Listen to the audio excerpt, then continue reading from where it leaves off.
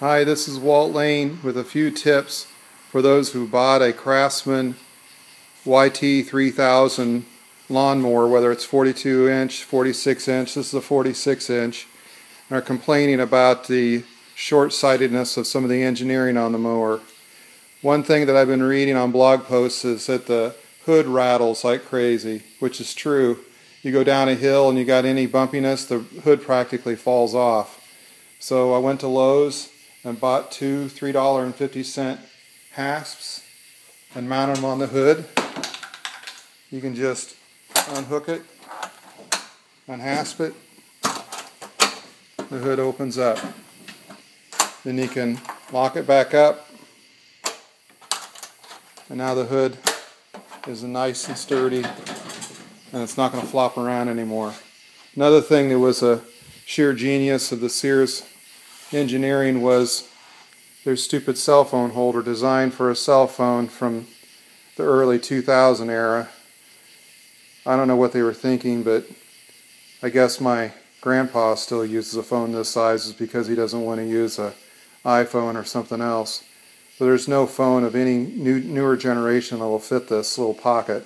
So I pulled it off, and I just bought one of those PDA phone cell phone kits. Took apart the back end and then threaded it on in the same location.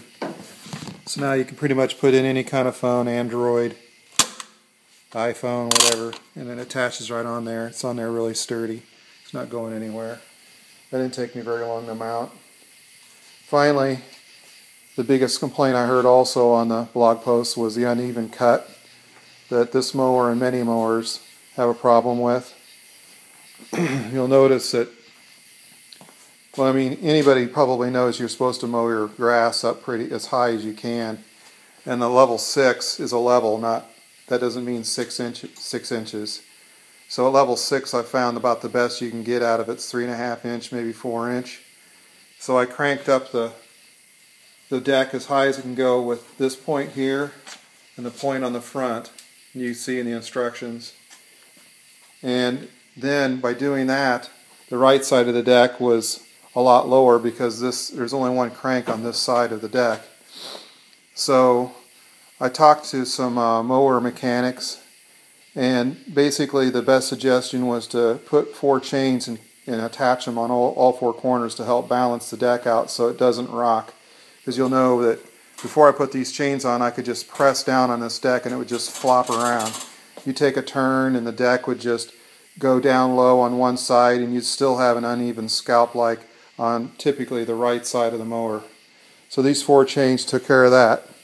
Anyway, I just thought I'd share this with the rest of the world, so those who are looking for a good tractor, which I think the Craftsman 46 inch cut tractor or 42 inch cut tractor with its great turning radius is probably your best value in the market over something from Lowe's, or if you bought a John Deere, you're going to spend probably another $700–800, almost the cost for a whole nother tractor.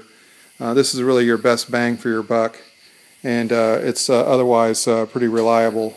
Takes some getting used to with its PTO engagement at the top after being used to another brand that had the PTO gear on this side.